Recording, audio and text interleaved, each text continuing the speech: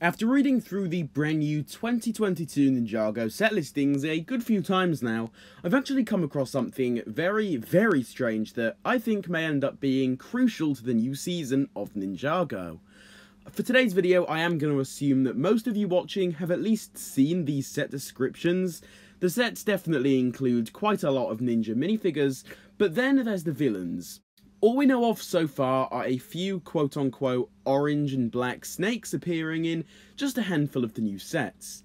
You may be asking yourself, well, why is that so strange? And my answer to that is, well, usually at this point we'd at least hear something regarding the main villain, whether it's a brief description of what he's going to look like, a quick analysis of what they look like, but this time, nope, none of that. All we know of is a few snake minifigures, no main villain, nothing.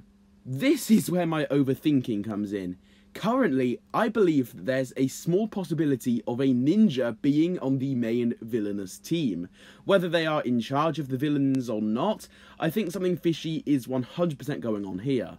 Otherwise, why would we know literally nothing about the main bad guy? It's a pretty major faction in any Ninjago season, which ultimately leads me to believe that either a ninja will be some form of villain, or it will be someone else that we already know of. I honestly get that sneaky suspicion that Nia could be the one to turn into some kind of villain.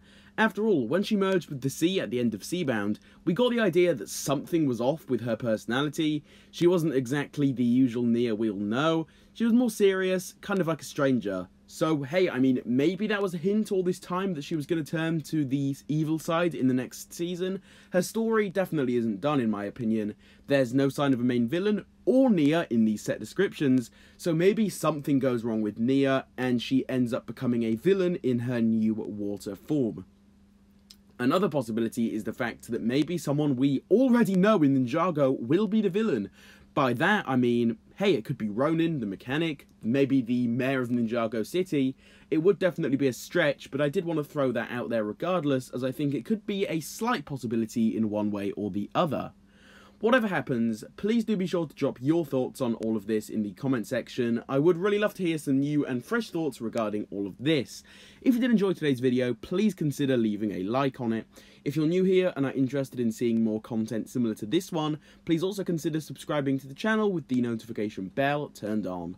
With all of this being said, I will see you all in my next one.